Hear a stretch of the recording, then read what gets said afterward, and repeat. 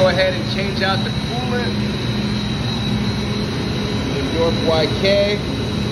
There's the coolant already, pre-mixed.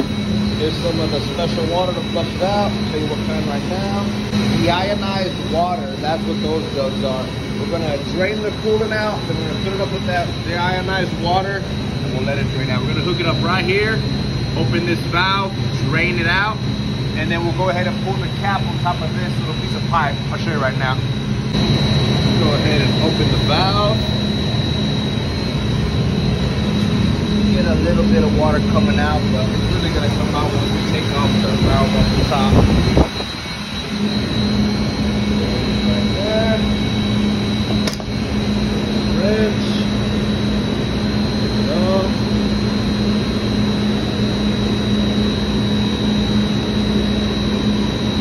As it has to make it just a little loose. I'm gonna hand thread it off right now and keep it out of the bucket.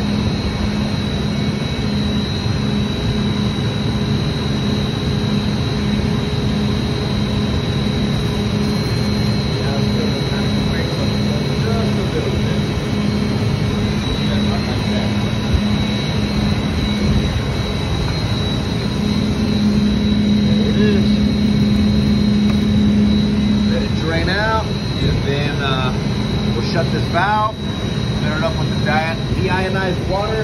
Good. We'll let that run. I'll show you how we do that. Let it drain. As you can see, it's all empty inside of there.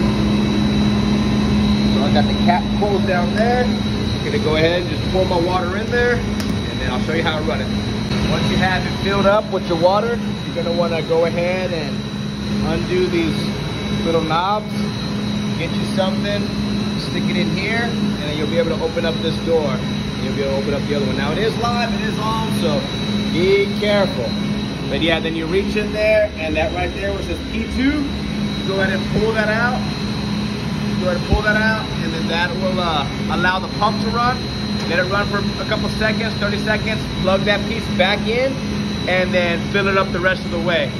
And then you'll be good. I already went ahead and did that, drained that out. Now I'm gonna go ahead and add the coolant. I'll show you the rest of the process, and I'll show you pulling that deal right now. Make sure your valve's shut, your heat exchanger, then go ahead and add about 1 gallon. Just add 1 whole gallon. It's gonna get you about right there. You kinda can see the level down in there. Pretty high up. It's probably about, I don't think we can see it, but it's about close to the top. Now you're gonna wanna go ahead and run the pump for a little bit, and that'll help bring it, get it all through the pump and everywhere it needs to be. Go ahead and pull that out. Little wiggle and jiggle, she'll come right out.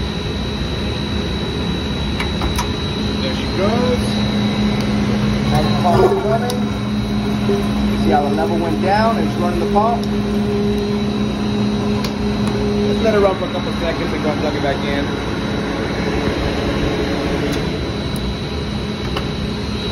And you're good. Go ahead and add your 2nd gallon. And then just watch your level. Don't let it overfill. You probably won't need a whole gallon. Just about half or maybe the whole thing. We'll check right now. I'll remember. Okay, took about half of it. About 1.5 gallons. You can see it's right up here at the top. So just a little bit above here, because when it runs, it raises it up just a little bit. So I'm gonna run the pump one more time, and you come in here and you just pull P2. Right there, P2. That's what you pull. And again, be careful, it's all live up in there. Don't mess yourself up now. So yeah, I'm gonna turn this off, unplug that, wash the level, and then just put the cap back on. No big deal. Good thing I went ahead and pulled it one more time, because yeah, the level went down a good 4 or 5 inches, so I had to add a little more. This thing's just about empty now. You can see a little bit still in there. So yeah, you'll need 2 gallons for sure. And then right there, right at the bottom of this cap. And that's it, you're good to go. Put the cap back on it, and that's it. So yeah, run the pump 2 times, pull it, go ahead and drain it off, then go ahead and close it, Then go ahead and fill it up with the deionized water. Sorry, got my tongue all caught up. Deionized water. Fill it up. Pull the pump. Run it. Fill it up a little more. Run it. Dump it all out. Close it. And then go ahead and fill it all up with your coolant. You're going to need about 1.5 gallons. Pull it and then let it run and put the other 0.5 gallon. So 2 gallons. And you'll be good to go.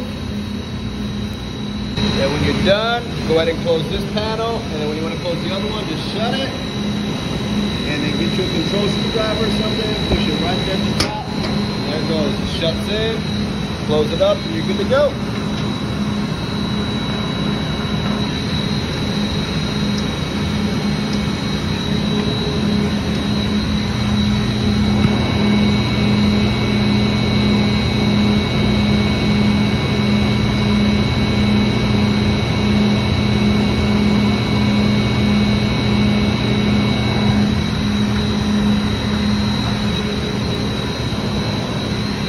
Have to do a little video editing.